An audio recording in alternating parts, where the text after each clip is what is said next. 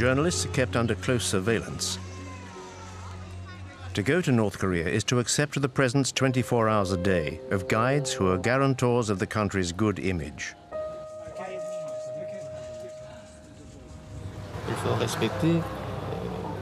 The law must be respected.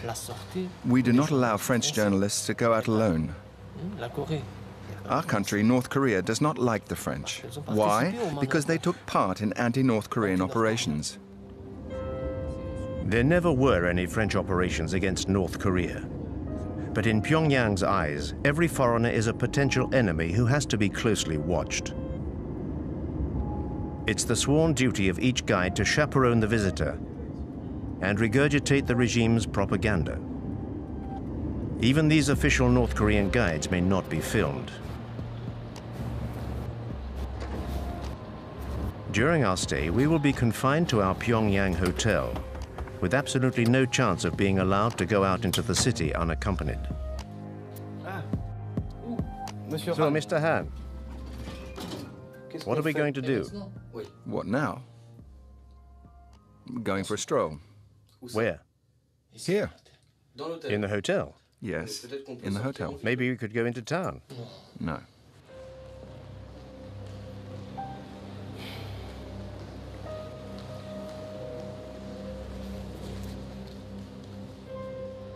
Having spent several hours wandering around the hotel lobby, we finally get authorization to go out. Any trip is pre-programmed and serves the objectives of the propaganda machine. The house where the founder of the nation was born reminds foreigners of President Kim Il-sung's heroic deeds and helps to affirm the family's legend. When she was 14 years old, the president left his native home, Mangyongdae, firmly determined not to return before Korea became independent. Since then, the president led the 20-year-long arduous anti-Japanese armed struggle to a shining victory and finally liberated our country. So our country... Hundreds of North Korean soldiers are taking part in a mandatory pilgrimage to honor the eternal president's memory.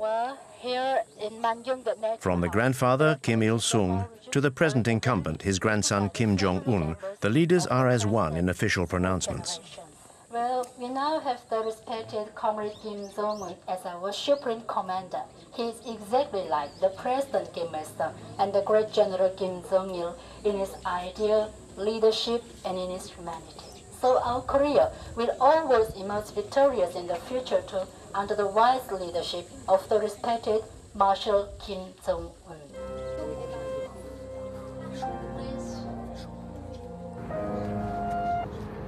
We've been given authorization to visit Pyongyang to film the capital's latest infrastructures. The authorities are keen to airbrush the image usually associated with this country: a totalitarian regime, a family dynasty, and brutal repression. This shiny, brand new hospital is exactly the sort of publicity the regime wants. On the 3rd of November last year, Marshal Kim Jong-un visited our hospital. He was very happy. He said he felt like he was walking into a palace. Look at that chandelier up there. That is our emblem. It represents a woman's bust. This is the room which our glorious leader, Kim Jong-un, visited on the 3rd of November. Come in.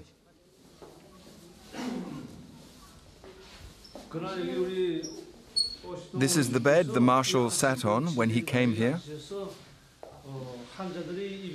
He asked how long the patients stay here. And Marshal Kim Jong-un sent us this 42-inch television the day after his visit. So you sleep here, is that right? You're a patient here? Yes. Do you speak French? A little.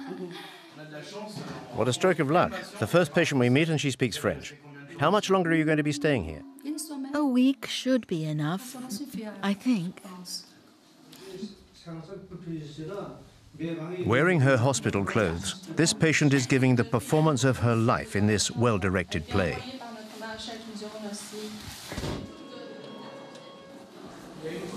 Is that a power cut? But reality soon kicks in again. Do you often have power cuts? No, very rarely.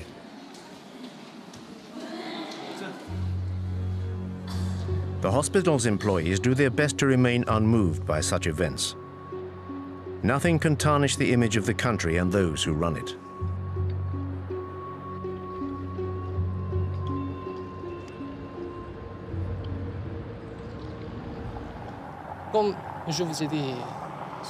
As I said to you this morning, our country is at loggerheads with the USA, Japan, and South Korea.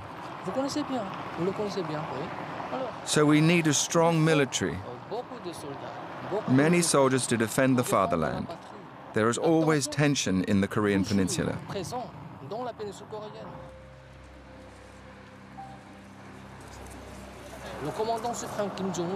And Commander Kim Jong-un is very young. He has declared, if our enemies dare to light even the smallest fuse of a war, Korea will strike a lethal blow, which will definitively unite the country. Reunification of our nation is the most fervent wish of every Korean. This desire for reunification dates from the end of the Korean War in 1953, when the peninsula was split into two countries. But no peace treaty was ever signed. Officially, the two Koreas are still at war. North Korea was subsequently run by Kim Il-sung until 1994, and then by his son, General Kim Jong-il, who died on the 17th of December, 2011.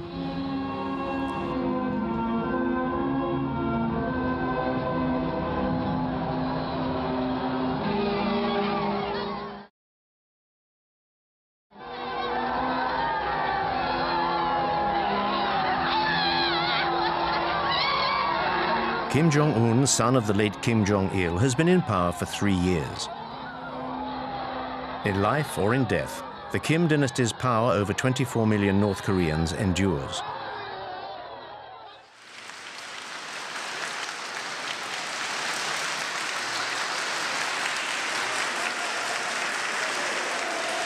The Kim family is the first communist dynasty in history. The new incumbent was presented to the people as a natural successor. Barely 30 years old, Kim Jong-un was quickly awarded the titles of Supreme Commander and then Marshal, and set about consolidating his power.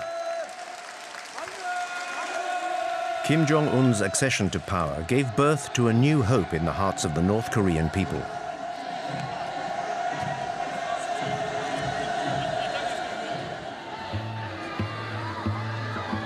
More of a modernist than his father, he built theme parks and was accompanied at public appearances by his wife. No North Korean leader had ever been seen to be so liberal before.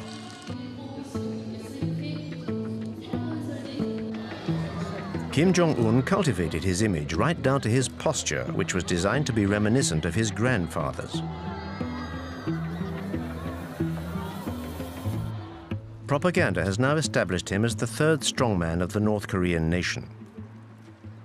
The leader is the country's brain and the people are its body. Our guide is here to remind us of this.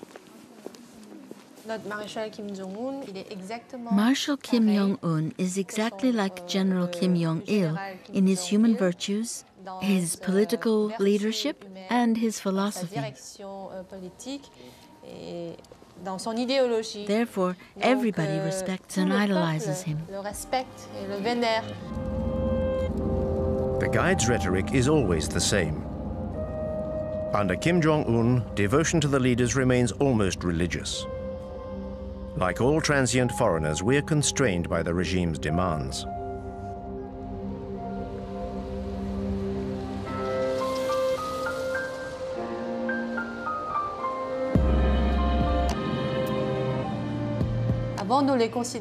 Before, we thought of them as leaders or heads of state. Now, we think of them as our family's fathers, be it children or old people, be it men or women. The entire Korean nation considers them to be our fathers. In his 3 years of absolute power, Marshal Kim Jong-un, like his father and grandfather before him, has become part of the intimate fabric of Korean families.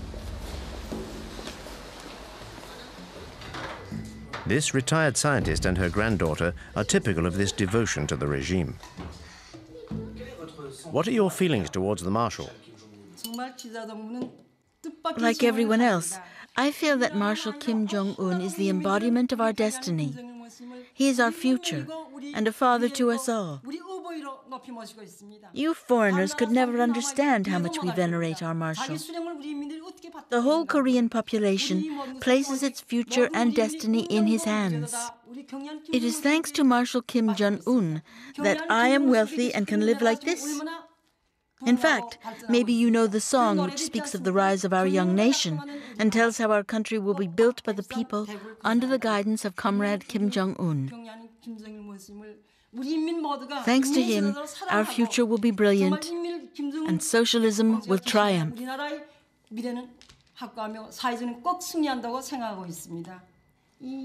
How about a song?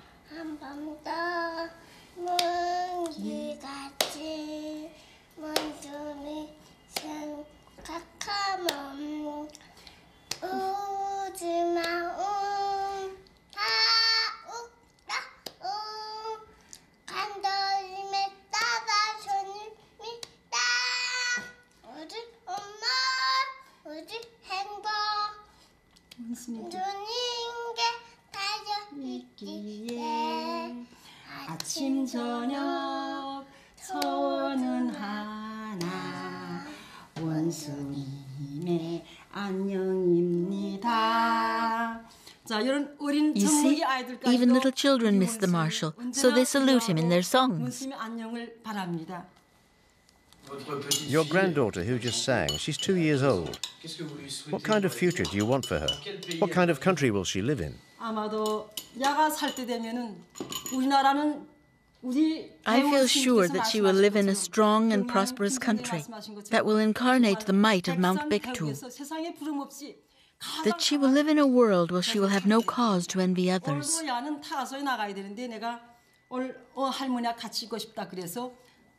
She already goes to a good nursery and will go to the free high school and university. We hope she's going to be a scientist like her grandfather. We would like her to contribute to our nation's developments in science and technology under the guidance of Marshal Kim Jong-un.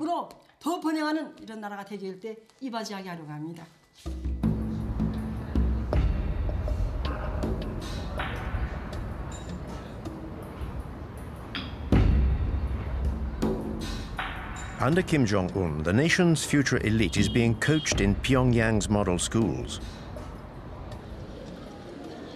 Here, the children of families close to the nucleus of power will one day become musical virtuosi. We teach the children piano, but out of 30 pupils, only a few will be selected for the National Academy of Music. Some will become pianists, and others will just become composers or singers.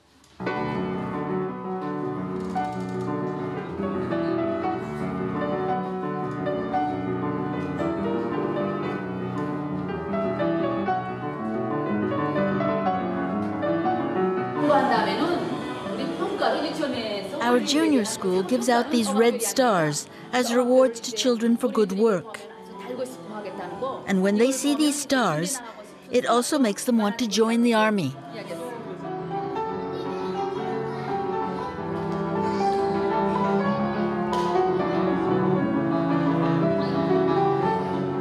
In this way, youth is molded to the regime's ideology from an early age and plays a vital role in its propaganda.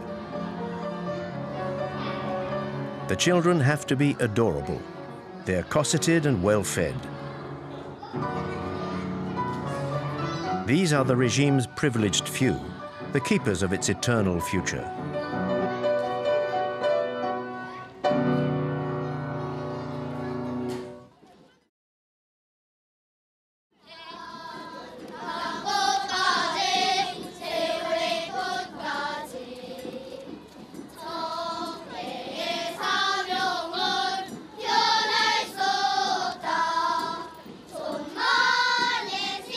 From infant school through to university, devotion to the leader seems unfailing. But all the parades, songs and smiles hide another reality. The images that we filmed in North Korea give no insight into how this enigmatic country really works. Only North Korean refugees who have fled their homeland can genuinely shed light on the country's everyday life. What your footage shows is children who are all at the same level. The ones who lead the parades on the streets of Pyongyang are psychologically groomed throughout their time at school, and usually they have access to better facilities, owing to their parents' position, because it's a privilege to lead parades like this through the streets of the capital.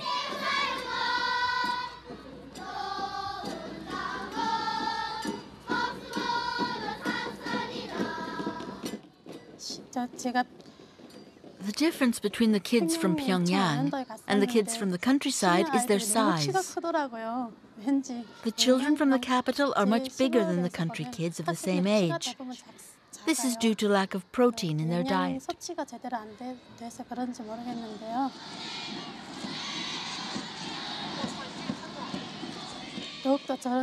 Now a whole host of new songs glorifying Kim Jong-un is being taught to the children.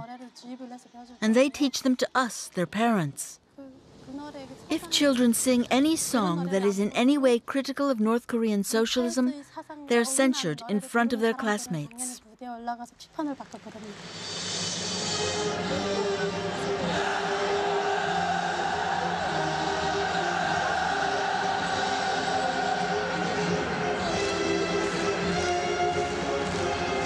This indoctrination of youth is an absolute priority. At the heart of this education lies a rabid patriotism.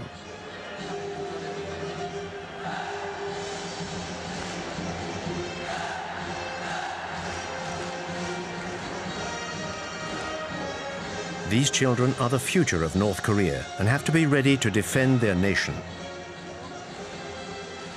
These mass spectacles are designed for the North Korean nation to promote its sense of power.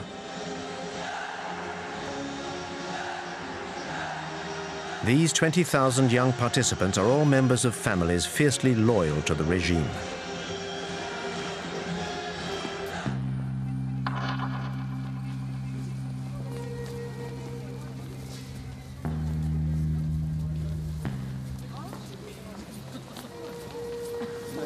These Pyongyang citizens are an essential part of the regime's rhetoric, at its very core.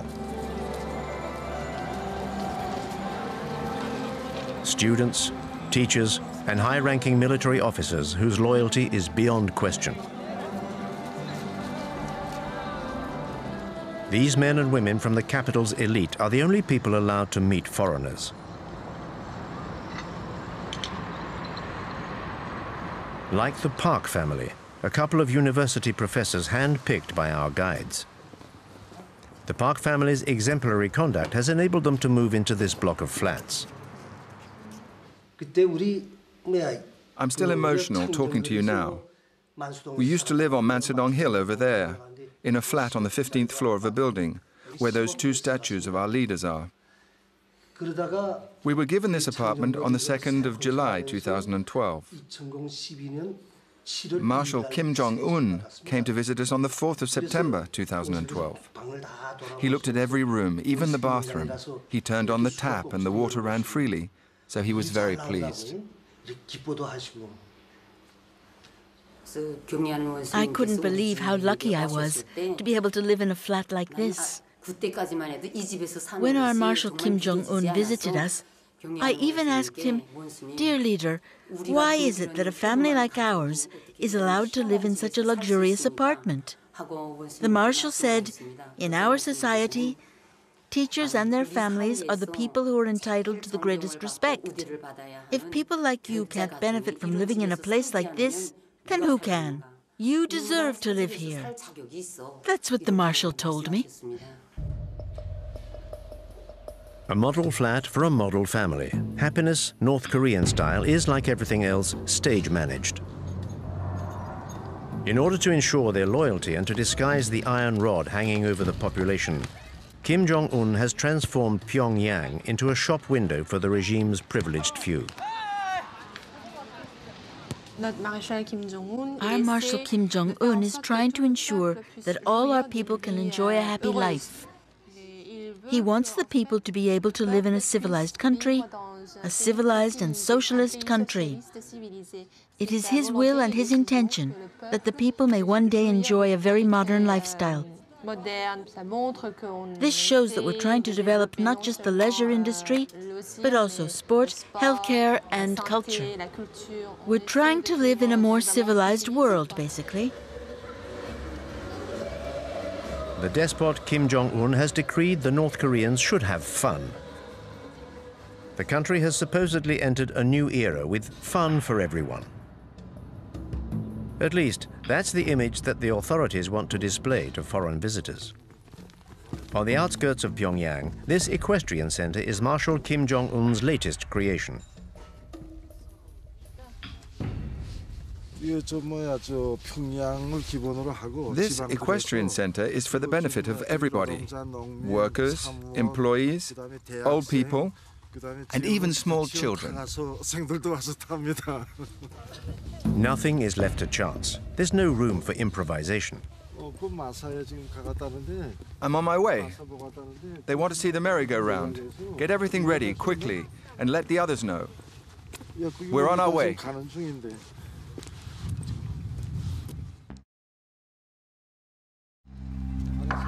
The horse symbolizes North Korea's power.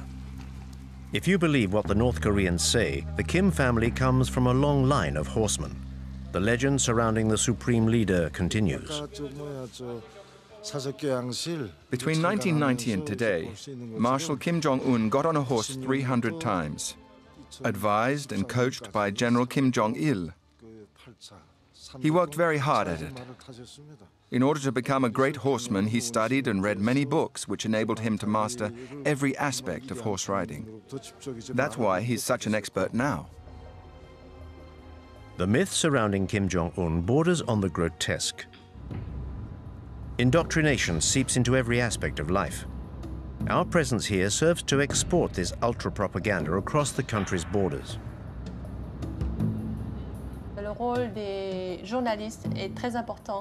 The role journalists play is very important.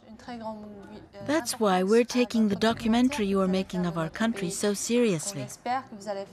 We hope that you will take what we have told you and turn it into a fair and objective documentary. Part of the schedule for the day is a visit to Marshal Kim's latest folly, a ski resort 200 kilometers from Pyongyang. His time studying in Switzerland gave him a taste for winter sports. The regime has spent $300 million on the construction of this complex. But Kim Jong-un has also achieved his objective of circumventing the embargo on leisure goods imposed by the international community. We have 10 ski slopes here at the Masik Resort, 9 for professional skiers and 1 for beginners. We started building these slopes in May 2013, and we finished on the last day of December 2013. That's what the Marshal required, and we achieved it. Our leader even promoted our resort all over the world.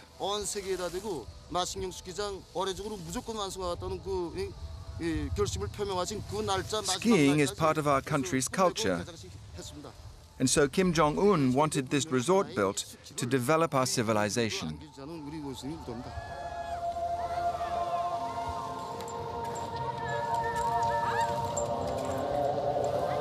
But who in North Korea can afford the luxury of a holiday here? No one is willing to explain the circumstances of their stay here. The resort was designed with the people in mind, and the prices too have been set with the people in mind. In Marshal Kim Jong-un's socialist country, money remains a taboo subject. Only 5,000 North Koreans are estimated to have the means to use this resort.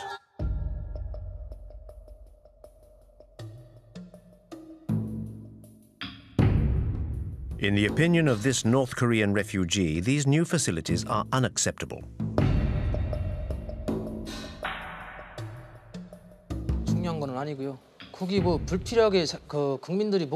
It's all so ridiculous.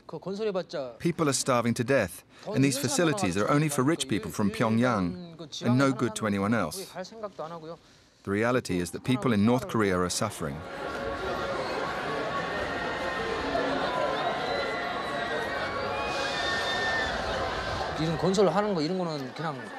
When I see all these leisure facilities being built, I think to myself that it's just to placate the people and show people abroad that the country is capable of achieving these things.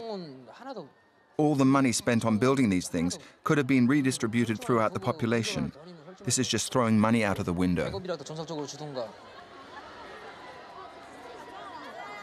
North Korea's economic difficulties do not stop the regime from spending money hand over fist. Every 2 years, Pyongyang puts on a film festival open to foreigners. This is a way for the authorities to present an image of cultural and material prosperity to the world.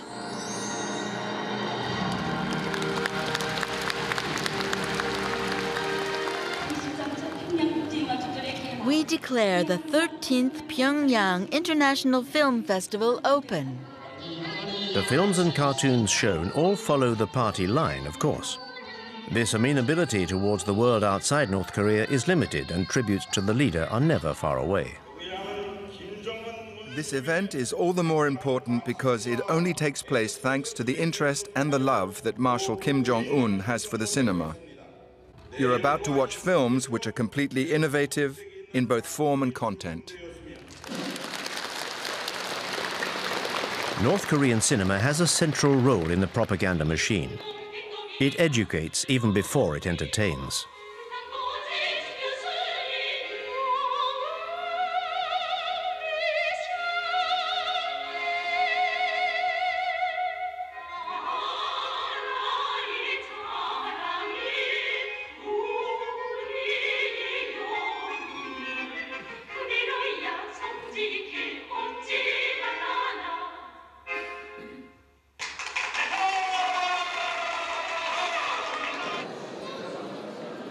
The film festival also allows the regime to present itself in a good light, a message relentlessly driven home by the Ministry of Culture.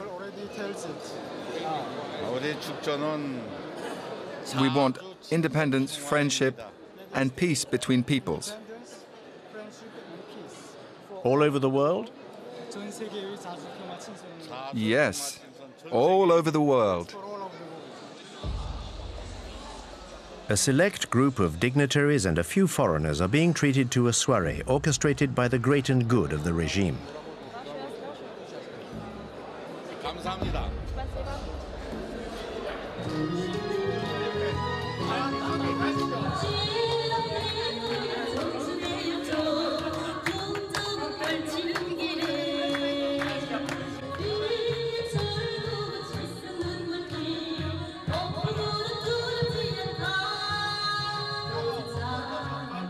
But behind this facade of a smiling, prosperous North Korea, the regime maintains control over every citizen's life.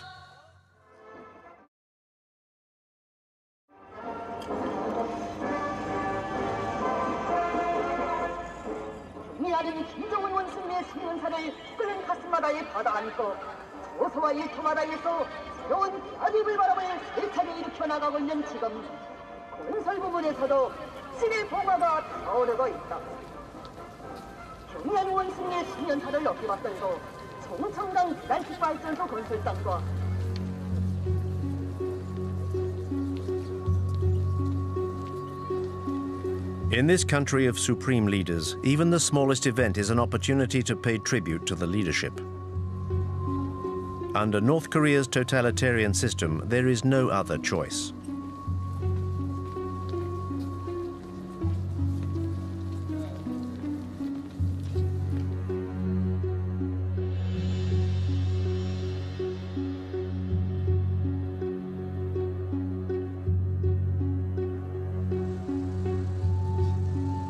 To commemorate the 60th anniversary of the end of the Korean War, the population of Pyongyang is requisitioned to pay tribute to its army. General Kim Jong-il said, "To safeguard our country, one can live without candy, but one cannot live without bullets." Our guide's words are directly influenced by the Songun doctrine, devised by the former leader Kim Jong-il, which gives the army the dominant role in building North Korea's socialism.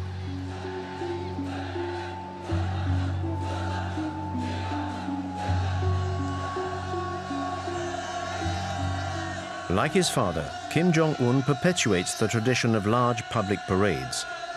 In this way, he sets the scene for his own power and that of North Korea.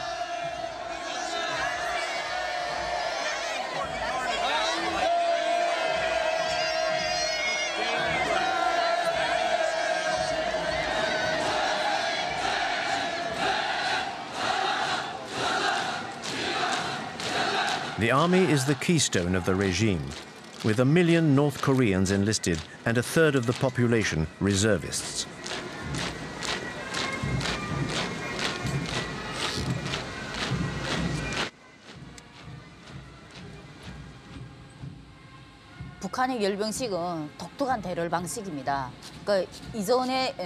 These parades are quite remarkable. I think they used to do something similar in the former USSR. What leaders Kim Il-sung and Kim Jong-il taught us was a style of military marching called the Hell March, which dated from the end of the war with Japan. It's a style that Kim Il-sung was already using when he fought the Japanese. The idea is to intimidate the enemy. When you do a hopping goose step like that, it's rough on the stomach. When we trained, we were told to wear 2 leather belts done up very tightly under our belly. This pushed up your stomach, which you can imagine is very painful.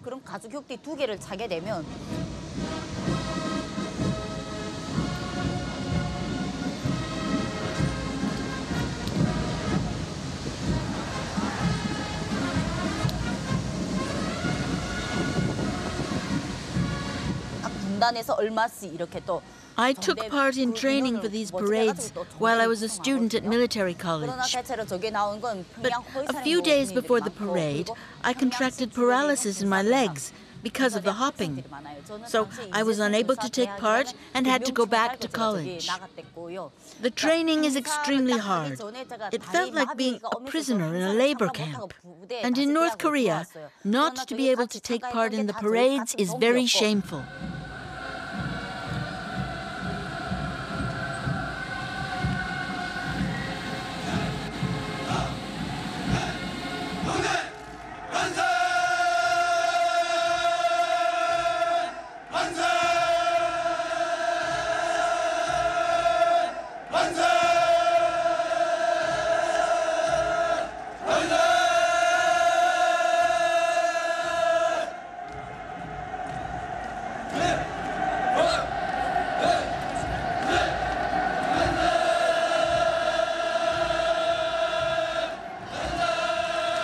In order to establish his authority over the army and the party, Kim Jong-un took his inspiration from the darkest days of Stalinism. In December 2013, the young dictator began a violent purge of the state's apparatus. Any officials who could have got in his way were brutally eliminated, beginning with his own uncle, Jang Song-taek, who was very influential at the heart of the regime.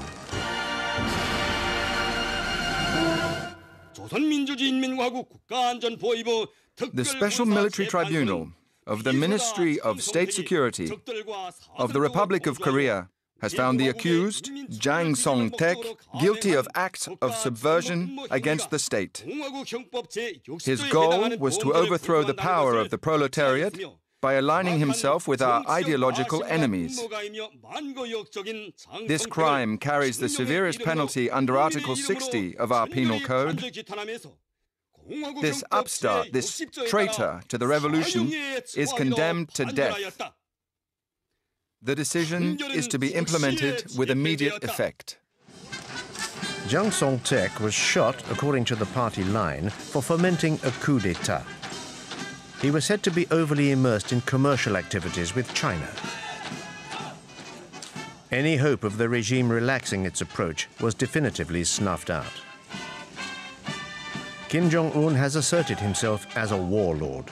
His frequently bellicose directives are followed to the letter by North Korea's soldiers. After the Kim Jong-un regime took power, training became more and more intense. He was determined to crush South Korea by force. He was very insistent on the weapons we had to use and ordered us to use all our ammunition on every training drill. I remember the directives changing when he took over.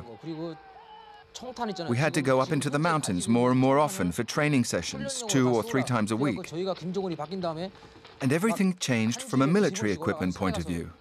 We got new and better munitions, like armor-piercing bullets. I think Kim Jong-un wants to prove to Koreans that he is capable of preparing the country for a war against South Korea.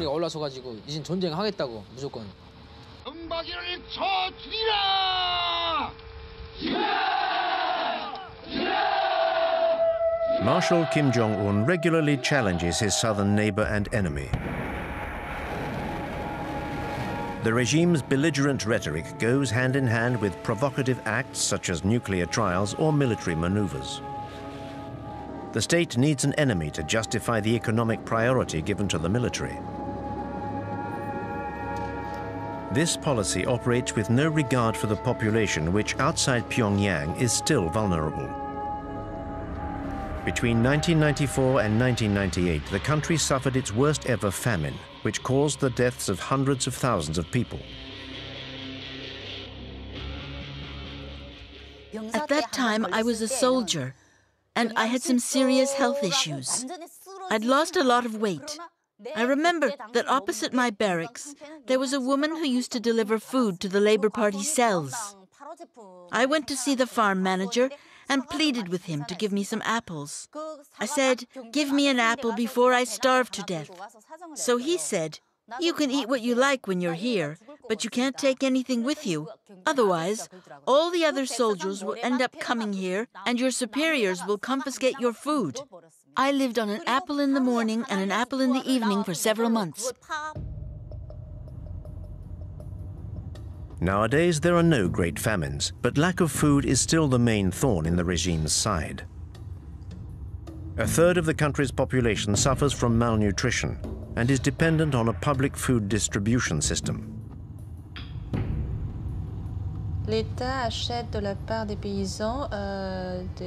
The state buys cereals and other foodstuffs from the farmers at a low price and then redistributes them among the population. Depending on the number of people in the family, they get more or less food. More is given to families where there are adults. The regime is still incapable of feeding its people, but is keen to convince us that the opposite is true. Our journey now takes us on a visit to a naturally exemplary farm. These are the details commemorating our visits from General Kim Jong-il, who came 15 times to give us new instructions. His advice when he was here enabled us to improve production. He was very pleased. The general said, at first, the soil here was bad, but the good work of our farmers has allowed us to increase productivity. General Kim Jong-il himself said that our farm should become a model to the rest of the country. This model farm looks more like a ghost farm. According to the manager, 850 farmers work here. We do not see a single one. This dilapidated greenhouse is the regime's attempt to convince us of how modern its agricultural system is. In fact, what we produce here is mainly for the local population. We don't get involved in how many people we distribute vegetables to. There is an organization above us that calculates this and then gives us production targets for the year.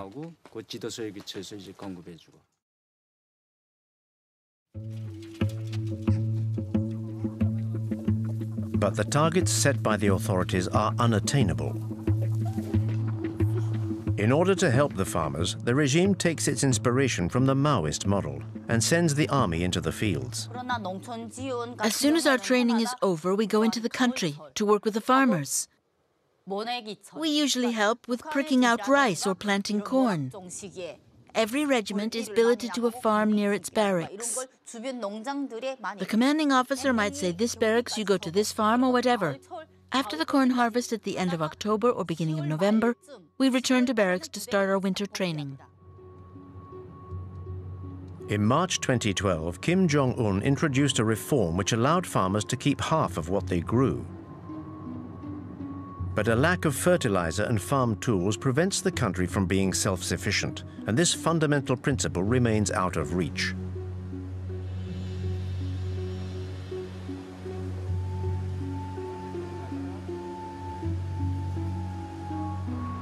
The regime seems to continue supporting a systematic economic path. But today, it no longer has any choice but to tolerate private commercial ventures.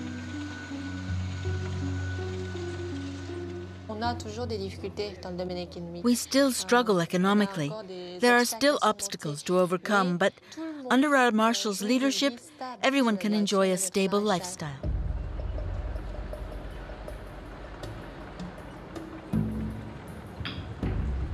The regime has succeeded in maintaining this stability by cutting off its population from the outside world. Only a handful of North Koreans managed to get around this isolation via the black market. There are smugglers who regularly cross the Tumen River on the Chinese border and bring back contraband. I went into business with a bunch of friends, and I remember everyone copying and burning South Korean DVDs brought in from China, and then selling them in the markets. In North Korea, buying DVDs like this is expressly forbidden and goes against the regime and the law. It is actually dangerous to even own them. But there are fewer controls in the evening, so people get together around 10 or 11 and stay up until dawn watching recordings of popular TV series. I remember a very popular South Korean series which showed a casino in a capitalist country. You saw money changing hands, which we'd never seen before. Because all you see on North Korean television is documentaries about Kim Il-sung and Kim Jong-il. And it's still the same today. But in those South Korean series, I saw apartments and wardrobes full of clothes and shoes. The North Korean regime keeps on telling us that South Koreans are very poor. But the people in those series were really fashionably dressed, and I loved it.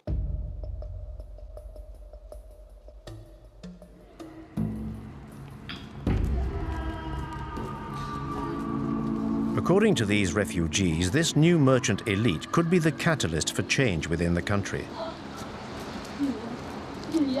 This may explain why control over the population has increased since Kim Jong-un's accession to power. North Koreans have absolutely no chance of leaving the country legitimately. So despite the risk, many try clandestinely to cross the border into China. The first time I fled North Korea, I met a middleman when I arrived in China and was sold to a Chinese farmer. When you're on Chinese soil, you're considered an illegal immigrant and not a refugee. I ended up getting caught, and the Chinese authorities sent me back to North Korea. I was sent to a labor camp for a year. I was beaten for 3 days.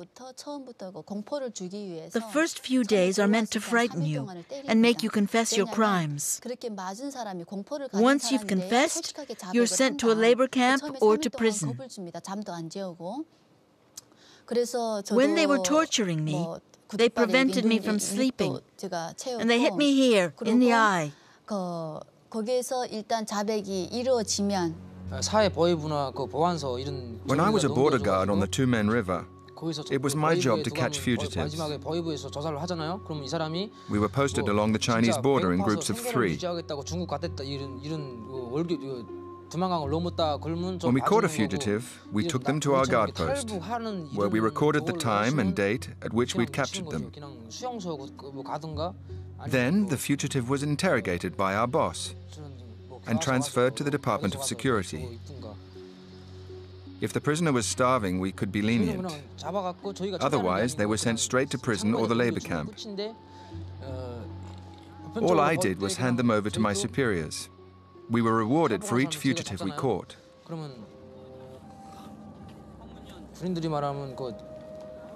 I stopped about 8 people from escaping across the Tumen River into China. If you catch 1 fugitive, you get a medal. If you catch 5 in the same year, the Labour Party awards you prizes and even holidays so that you can go home and see your family.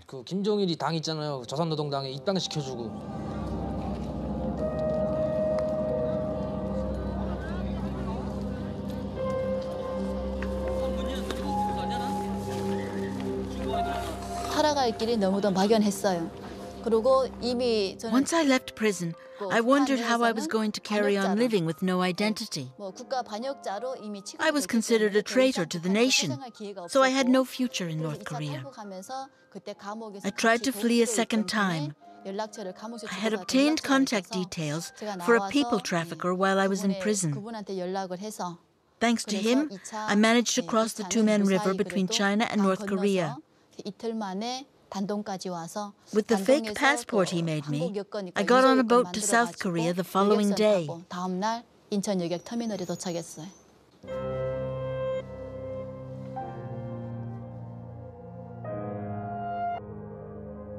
The ruthlessness of the regime and the disastrous economic situation have forced over 200,000 North Koreans to flee their country.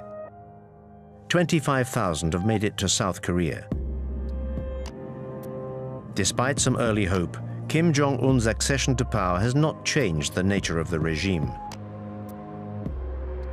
Never before has the contrast between the reality of this country and the image it tries to portray been so glaringly obvious.